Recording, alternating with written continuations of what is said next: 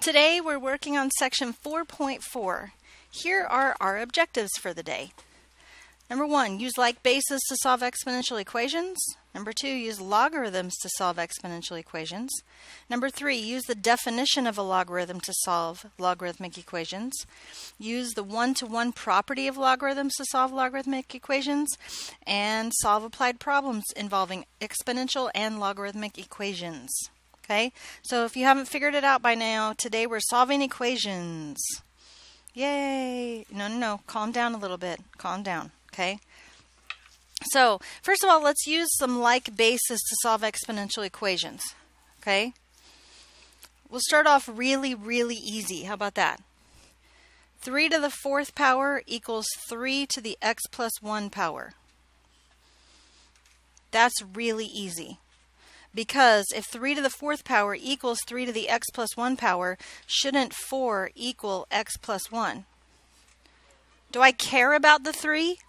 No, not at this point. If I'm trying to solve for x and the bases are exactly the same, shouldn't the exponents also be exactly the same? So I just set them equal to each other and we just solve them. X equals 3.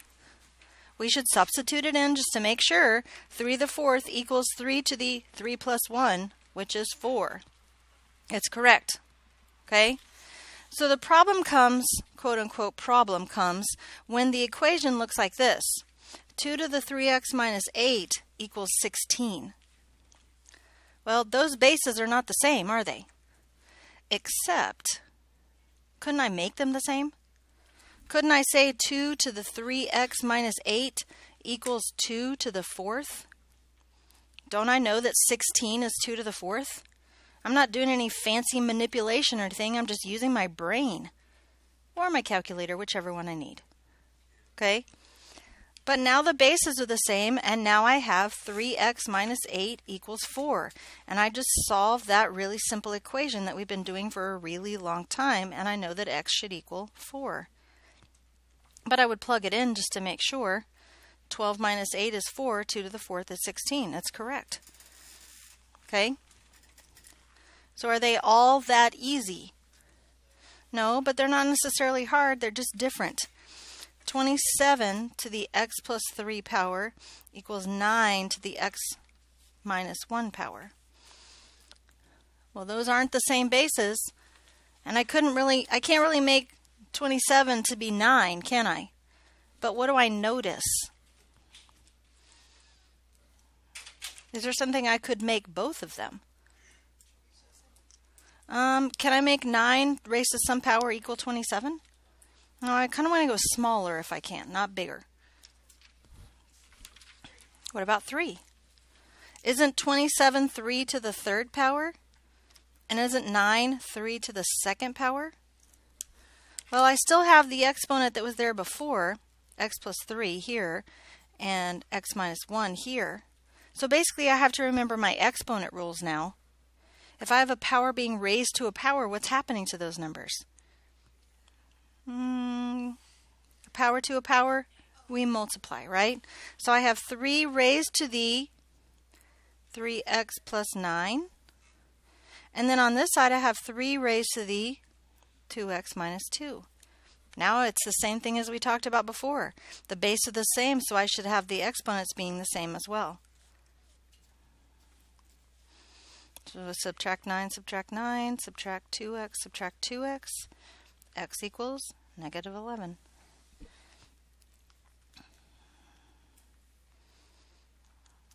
Well, is that right? People always freak out when we get negative answers or fraction answers or something like that. Can't I check it in my calculator?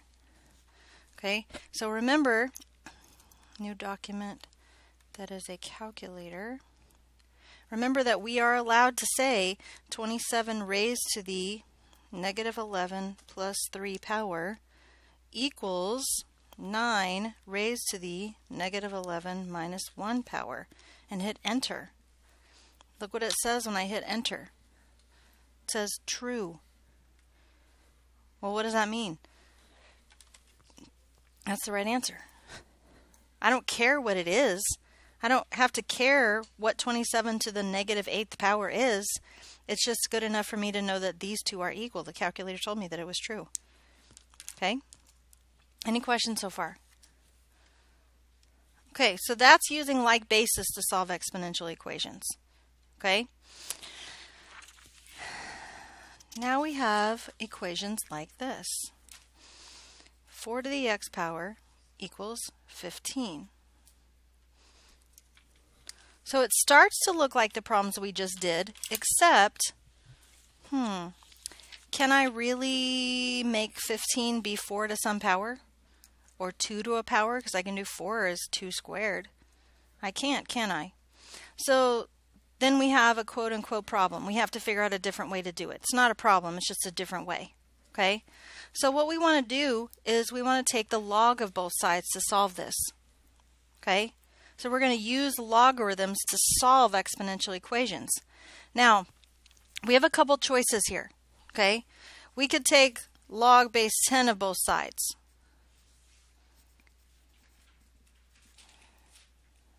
Okay? If we do that, this x right here, what happens to the x right there? Comes down in front as a multiplier. So I would get x log of 4 equals log of 15. And I would divide both sides by log of 4. So I would get x equals log of 15 over log of 4. So log of 15, no, wrong place, divided by log of 4. X equals 1.95345. That's what I could do. Okay? I could take the natural log of both sides.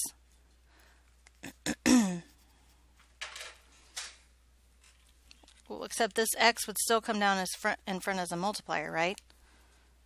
So I'd have x natural log of 4 equals natural log of 15. See, this seems familiar, doesn't it? X would equal the natural log of 15 divided by the natural log of 4.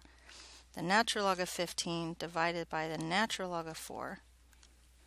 1.95435. Except I wrote it down wrong. 345. Or I could be crafty, and I could take log base 4 of both sides.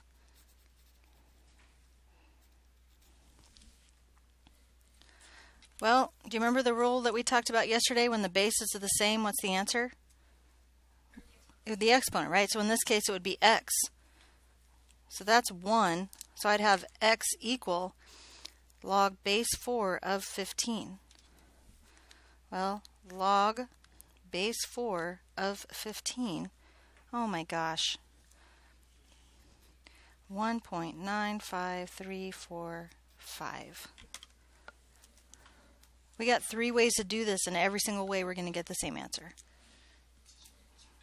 I like to do this last way because it seems like there's a little bit fewer steps. If I didn't have a calculator that could do any random base, I'd have to do it one of these 2 ways. But our calculator can do any random base like base 4. So I could do log base 4 of 15, bam. Okay?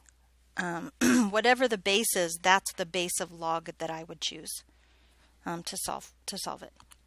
And again, I would put it in, and I would say 4 raised to the 1.95345 power, knowing I'm not going to get exactly 15 because it's a rounded number, but I got 15.0001. That's 15, right? Everybody okay with that? But yeah, so when it's something that you can't change the base of and it's in exponential form, just take the log of both sides to solve, okay? Which log you take is really up to you. Like I said, I like to do this one because it seems like there's a couple fewer steps, but even then, not really. See what I'm saying? Okay. 40e raised to the 0.6x power minus 3 equals 237. So how would I go about solving this one? Adding 3 to both sides. 40e to the 0.6x equals 240. dividing both sides by 40. E to the 0.6x power equals 6. What kind of log do I want to take this time? There's a really giant hint in this problem to know which log you should take.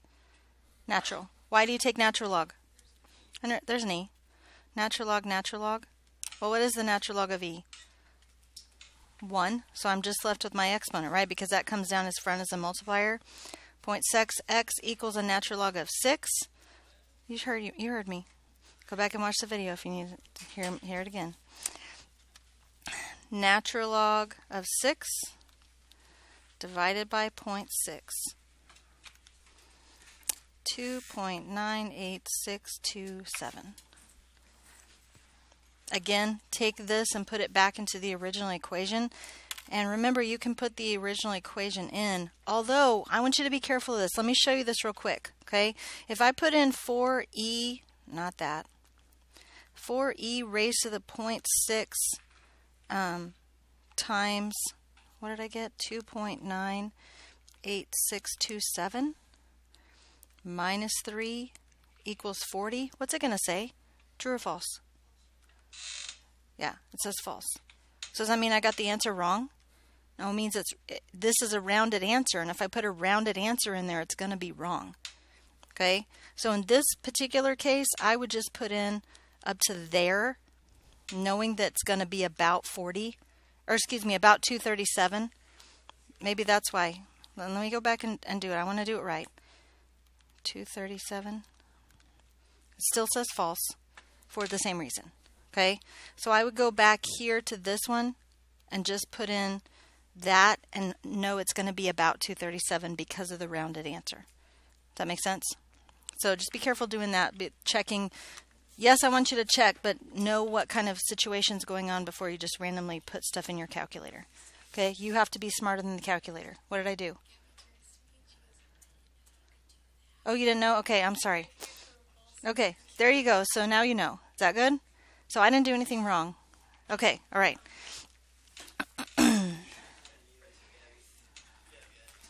Okay, so now you know? Is that okay? 5 to the x minus 2 power equals 4 to the 2x plus 3 power.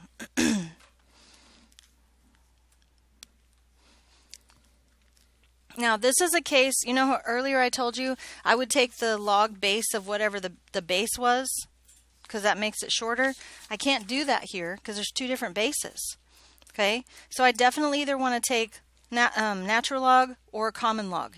Probably base 10 or base E, only because those are easy buttons in the calculator to find. Okay, it doesn't matter though, but we still want to take the log of both sides. Which one do you want to do, natural log or regular log? Natural log? Okay, if we take natural log of both sides, what happens to that? What happens to the exponent? It's a multiplier. What happens to this? Also a multiplier. Okay, so I have x minus 2 times the natural log of 5 equals 2x plus 3 times the natural log of 4. Well, the natural log of 5 and the natural log of 4 are just numbers, right? So I end up actually multiplying, like distributing those things here and here.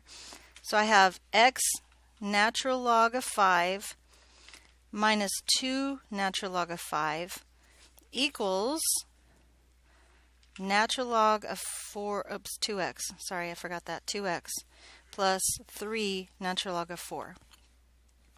That's just a number. That's just a number. Excuse me. So let's move this term right over here. Let's move this term onto that side, and let's move this term onto that side. So I get the numbers together and the exponents together. You okay with that? X natural log of 5 minus 2x natural log of 4. You okay with that? Equals 2 natural log of 5 plus 3 natural log of 4.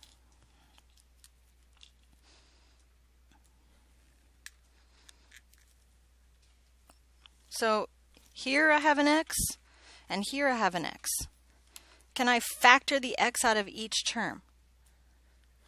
If I factor an x out of this term, what am I left with? Natural log of 5 minus 2 natural log of 4.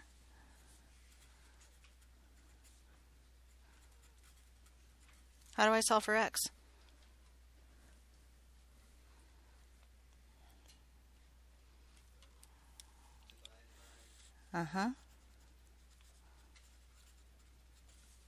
Both sides, right?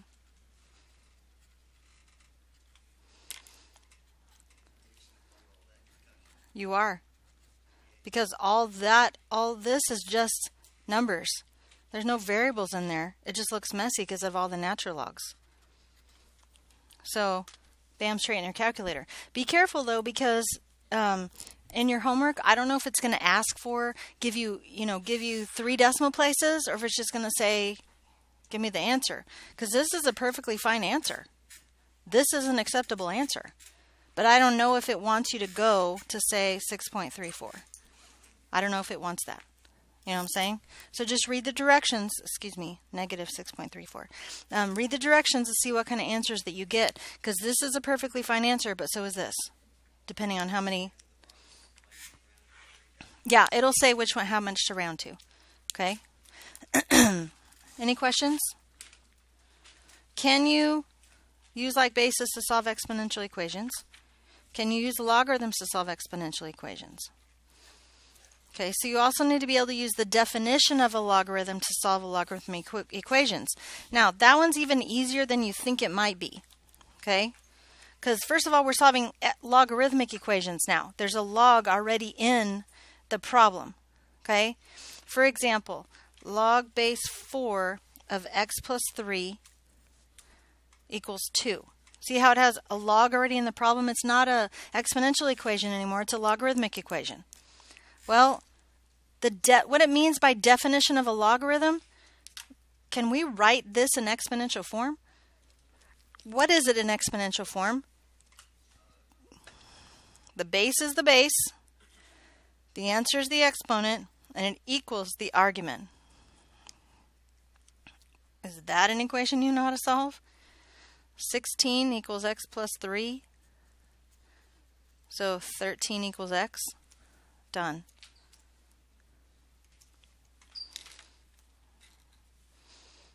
(13 plus 3 is 16. Log base 4 of 16 equals 2. 4 squared equals 16. That's right.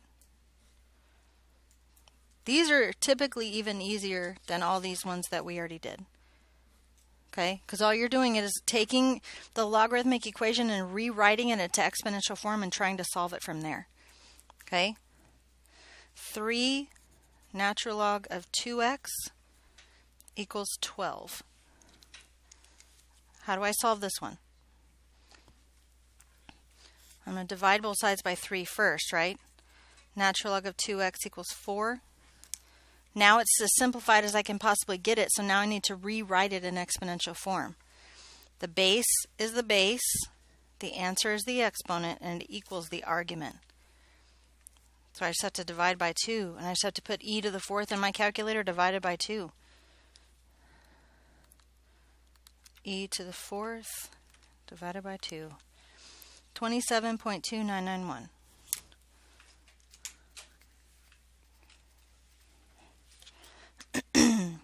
3 natural log of 2 times 27.2991 should be about 12. And it is.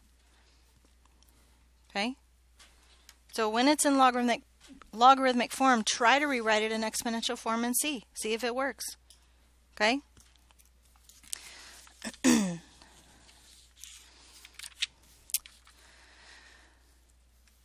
Okay.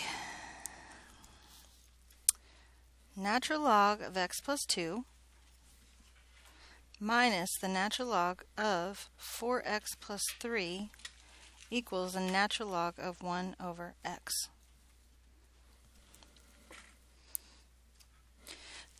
This problem has to do with the fact that we're using the one-to-one property of logarithms to solve logarithmic equations. Okay? If we look at the left-hand side of the equation, we would notice that these are some logarithmic properties, logarithmic rules that we learned the other day. I really only want one logarithm in this whole problem if I can help it, right? Maybe two, but if they're on opposite sides of the equation, but mostly one. So I want to condense this left side. Well, if I condense, if I'm subtracting, I get x plus 2 over 4x plus 3, right? Well, using one-to-one property says that if I have the natural log of this equals the natural log of this, shouldn't that equal that? Like without even taking the logarithm. So I should be able to say x plus 2 over 4x plus 3 equals 1 over x, and I should be able to solve that just by cross multiplying. So x times x plus 2 equals 4x plus 3. X squared plus 2x equals 4x plus 3. I need to subtract the 4x and subtract the 3 because this is a quadratic, so I'm going to get it equal to 0. And now this is something I could use any of the ways I know how to solve quadratics. I would probably factor this because I can see it pretty easy. X minus 3, x plus 1. So x equals 3 and x equals negative 1. Now I want to check them, right? Always check them. 3. I don't want to try to do this in my head either because I can't do logarithms in my head. Most of them. Okay? So I want to say natural log of 3 plus 2 minus the natural log of 4 times 3 plus 3. And I get that number. And then natural log of 1 over 3. Yes. Okay? So 3 works. 3 is a solution. Okay? So I need to check negative 1 also. Natural log of, can I just put in 1? Are you okay with that? Minus natural log of negative 1. Because I can do some of that in my head, right? Can't do all of it, but some of it I can. Uh-oh. What does that mean? Did I mess up? No, I didn't mess up. I put in a negative 1. Negative 1 plus 2 is 1. I got that okay. Oh, go away. I don't go. Go. Negative 1 times 4 is negative 4 plus 3 is negative 1. So that's what I put in. So there's a non-real calculation. You get imaginary numbers there. We don't want to mess with that. That is not a solution. That's why it's important that we check, because not everything works. Okay? Sometimes you get 2 solutions and they both work. Sometimes you get 2 solutions and one of them works. Sometimes you get 2 solutions and neither one of them work. Okay? How do you feel about this? Confident? Okay. The last one, objective that we have, we're solve applied problems using exponential and logarithmic equations. You know and I know that that means word problems.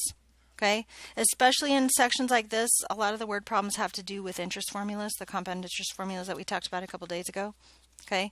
Either they'll give you those formulas or I'll give you those formulas. You have them in your notes. Just for your homework, just to make sure that you got it okay. Otherwise, they typically give you some sort of equation to use, and you're going to end up solving that equation. Okay? Any questions? Ask me if you have any.